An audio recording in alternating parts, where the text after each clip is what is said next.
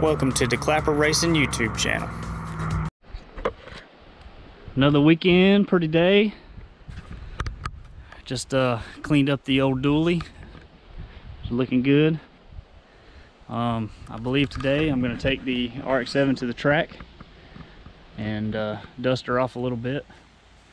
Got a few things to do today. I'm going to take this tire, which is completely trashed, off the tractor, go get a new one put on. I'm surprised these lug nuts come off. Here's an example of one. But I sprayed them with PB Blaster for about a week, every couple days, and they come right off, surprisingly.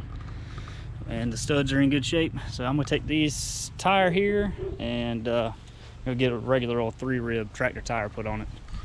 And I'm going to pull the cover off of this thing and swap the slicks on it, load it up on the trailer, and get it ready for tonight.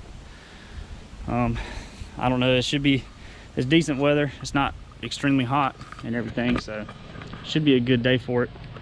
I think I'll probably take it easy on it and get the tune right a little bit more. Last time I did the same thing, and like I said, I ran 11.2, kind of babying it, but the tune was a little bit off, and I kind of got upset because there was 2 cars that wrecked, and it took them a while to clean it up, so I kind of left and only made 2 passes. But so that's the plan for today, and hopefully I can get some good footage of the car and give y'all something to watch. Just filled up Rexy with some fresh E85 from the barrel back there, and I was going to show you what I did to the trailer. I couldn't get the trailer lights to work, and I thought it was the truck, but did some voltage readings and everything seemed fine coming from the truck, but there was a plug behind this light here that had come unplugged, and it wasn't getting the full voltage loop to all the lights. But put this battery box on there. This truck here had 2 batteries in it, and it wasn't only using but 1. I'm not real sure why it had 2. So I pulled that one out. It was an AC Delco battery. I charged it up and put it in the tractor. I took the tractor battery and put it in here. So now I've got a battery here.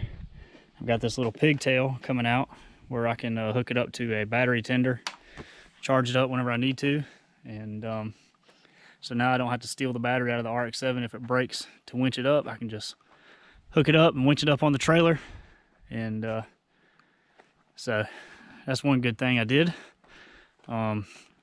Getting ready to swap the tires out, put the bias plies on the rx7, and then she'll be ready to load on the trailer and take it to the track tonight.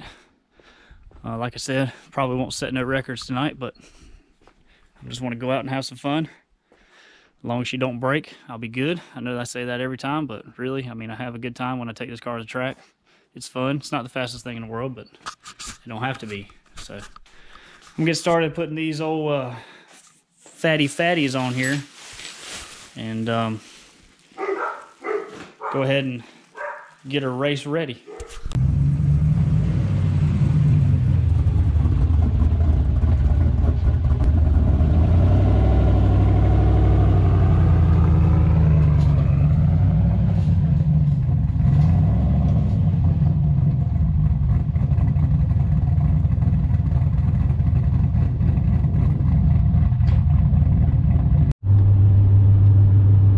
Track, got the old race car back there tagging along, and probably gonna be a little early. I gotta stop and get some cash anyways, but better to be early than late like I was last time. But so on the way, and hopefully I'll be there in about 30 minutes or so.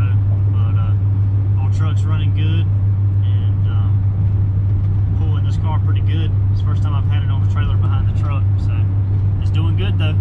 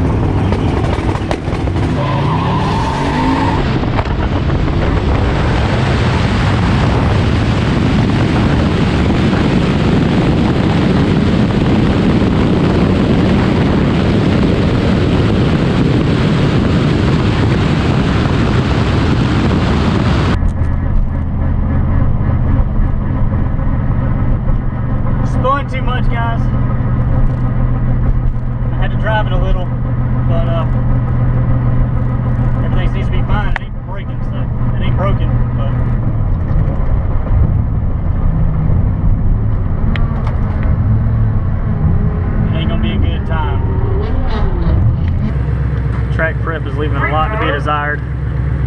Cut a 184 60 foot, which is terrible. Spun immediately.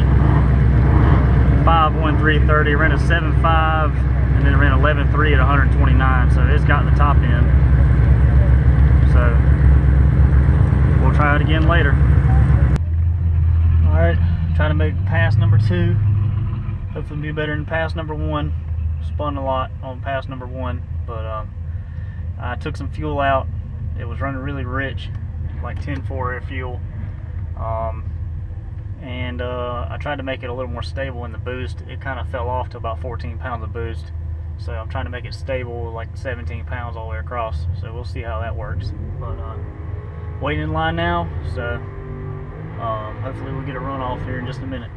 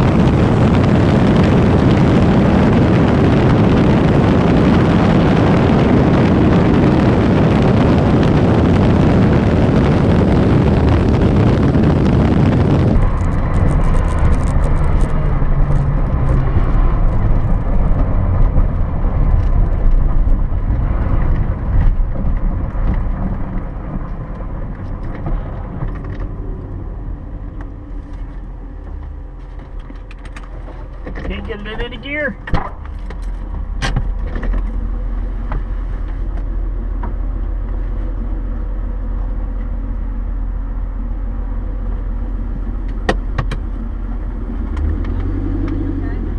Can't get it in any gear. You what? Can't get it in any gear. Help me push it over there. Here, help me push it over there.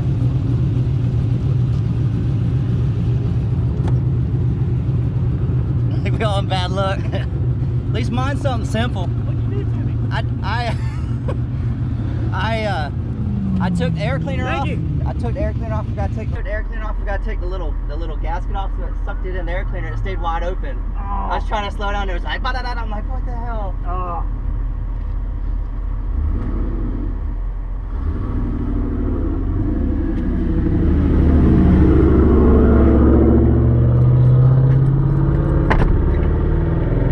I don't know why I can't get it in any gears. It's locked out.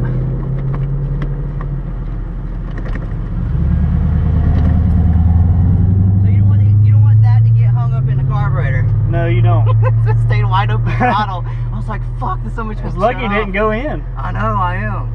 That would have been good. I forgot to take that. I took the air cleaner off. I forgot to take that off. It shifts now. What was it? I wonder why. I don't know. It did it at the line too. What did I run? Did you see? Or? I didn't see. Man, did you start to skate at the big end? Yeah. I skate. I ain't running. I'm not either. I'm done. It's skated. Man, that thing was all over. Skating? I didn't see you. I was no. skating at the big end. I was like, ooh, and then it got better. I was like, okay, I'll stay in it. Yeah, it was all over the place. You'll be all right, you think? I think so. We'll see. No, I'll have to winch it on the trailer. We'll go in here. Or? Yeah.